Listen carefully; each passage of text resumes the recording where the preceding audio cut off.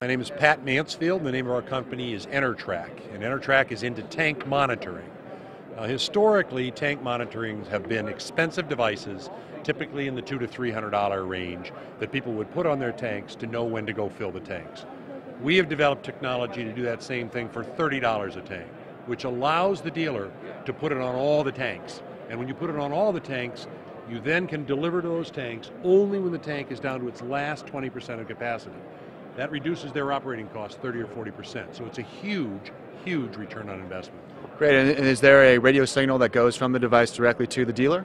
No, what happens is the device sends a radio frequency signal to a receiver that we put up with them that is connected to the internet.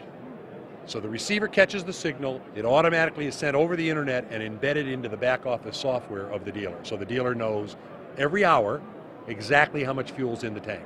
Great. And that allows them to make more optimized deliveries. Great, and so that radio signal, the receiver is installed at the consumer's home or at the office of the dealer? No, the receiver is set in a location of the dealership that is centrally located to his customer base, as high up as possible, and it will see the signals from the transmitters that are actually on the tank, from thousands of them, any number of them, as far away as 20 or 30 miles, depending on how high up the receiver is.